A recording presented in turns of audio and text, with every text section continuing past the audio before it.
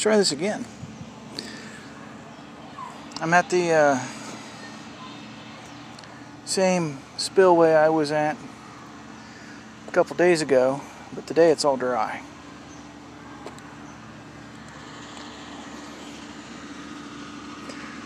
It's been in the 90s, almost 100 degrees, 3 days in a row, and it's just dried up.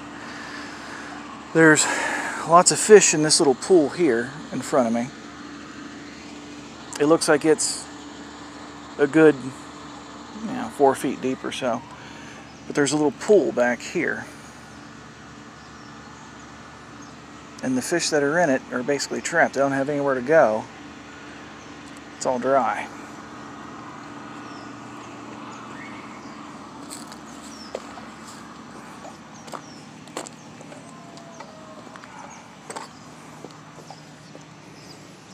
And even if I take them and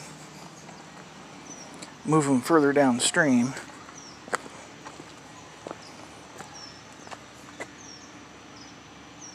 cute little critter, whatever that was.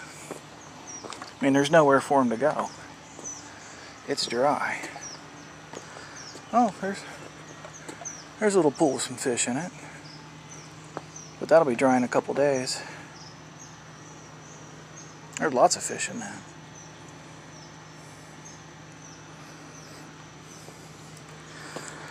So what I'm going to do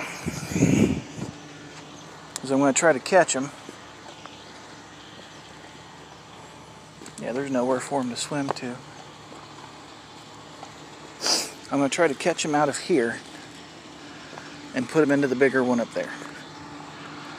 I don't see it drying up anytime soon. So this is basically a rescue mission today. And now I've walked around everywhere and scared all the damn fish. We'll just have to see how this goes. Not bragging or nothing, but I make a darn good popper.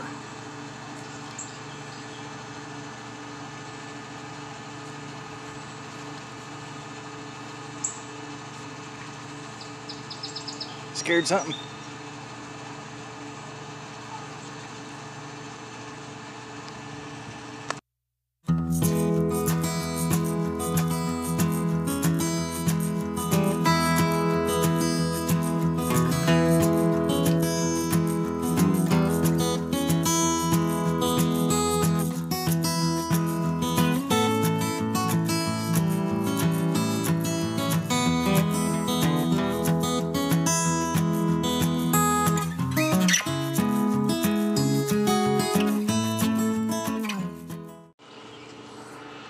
He likes my popper. On my grandpappy's reel. I'll get you off, hang on. Ka-clunk. Love that sound.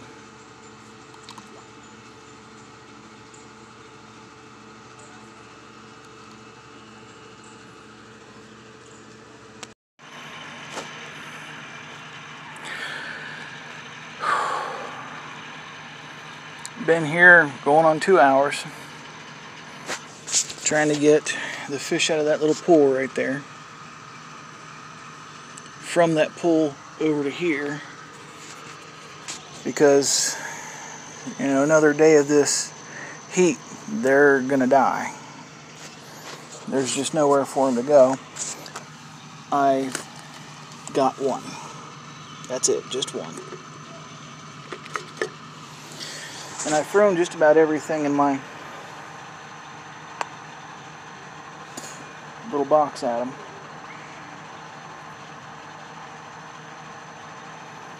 And they're just not interested.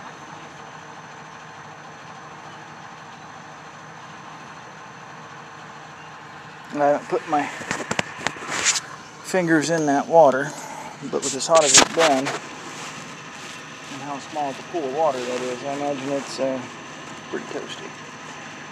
I've got one last thing I want to try.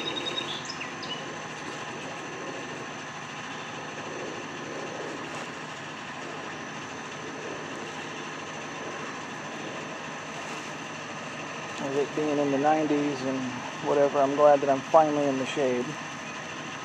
Took a couple hours for the sun to get behind me.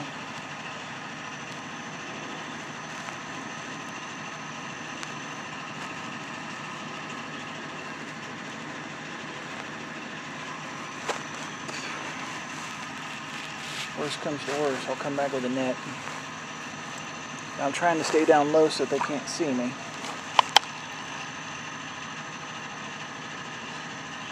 Now, there's a couple little bluegill in that pool, and I can't even get them to bite. The one I did get was on a little popper. Well, once I got him, it's like the others smartened up.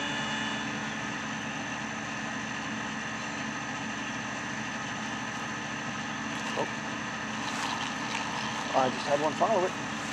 We might have a winner here. I'll report back.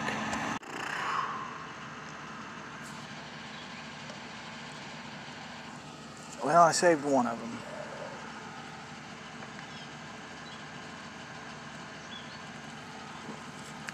It's hot. There was a little tiny spot downstream a little bit I think I'm going to go look at.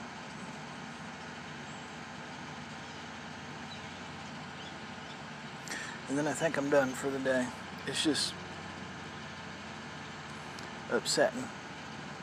I know they're just fish.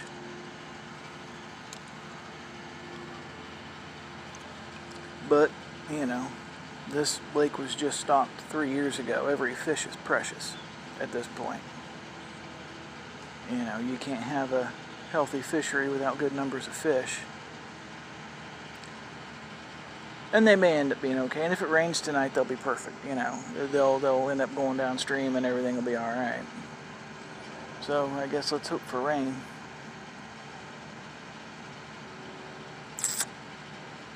Wish I'd brought a net. Anyway, like I said, I'm going to mosey downstream a little bit, see if I can catch anything down there, and then I'm out of here.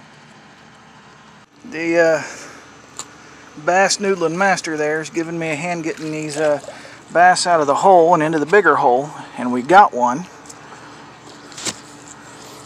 in my hat here. Jumped into me.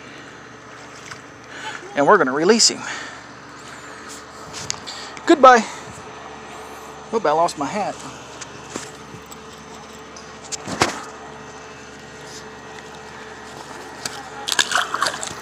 Yay, we got one. I think there's 2 more in there. Bass noodling's a thing, apparently. You got one over there? No. Now we've made it so muddy, I can't see him anymore. So that's 2. The one she got and the one I got earlier. Holy shit, hat. It's right behind me. There you go. Oh. He went back underneath that ledge right there. So that bass likes that spot. Yeah, I saw that. Using my hat as a net. You might be a redneck. He just went out behind you.